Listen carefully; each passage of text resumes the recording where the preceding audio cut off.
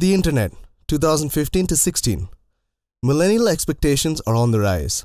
People look for purpose rather than entertainment. In 2004, users logged on to the Internet for an average of 40 minutes a day. In 2014, they log in for 4 hours a day. More users have transacted online today than ever in the history of humanity.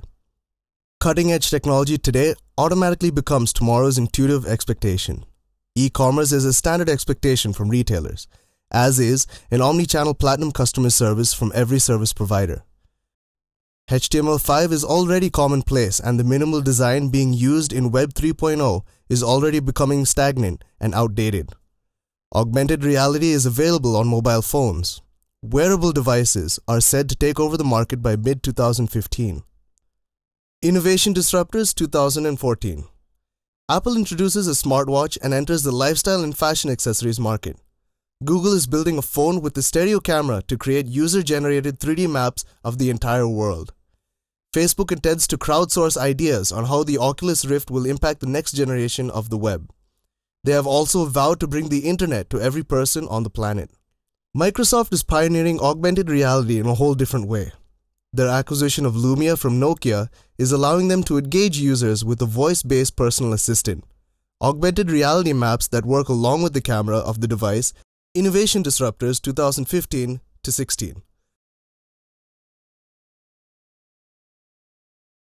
Key disruptors are trying to get users and corporations online. Big data, predictive analysis, and insights are currently areas that are being explored, and the industry is only in its nascent stages. Gamification is only beginning to be applied to the non-entertainment based environments. Innovators will also adopt applied math game logicians in the near future. John enters Compare site on SkyLab. He previously applied for a card from the site. He had visited a few chat room cafes to figure out which card to pick. He is now interested in getting a new phone and decides to find out about which one would be best for him. He checks out the deals on the Compare site virtual store and picks 3 models he's interested in. He then visits a chat room cafe and checks out reviews left by other customers and speaks to users who are online. Finally, he decides on a model and reverts to the virtual store to finalize the deal through Compare site. He interacts with one of the employees at the store to get his opinions on what would be best for him. The store employee figures from his heads-up display that John purchased a card from the site earlier, and that his telecom service provider is also offering deals via the Compare site. John gets to buy his mobile via his credit card for a bigger discount and is also offered an upgrade on his telecom plan. He teleports to the Easy Telecom store to collect his Platinum service pack. He then customizes his new plan and activates it for his mobile phone. He is pinged by the Compare site employee about a mobile insurance plan that seems almost perfect for John.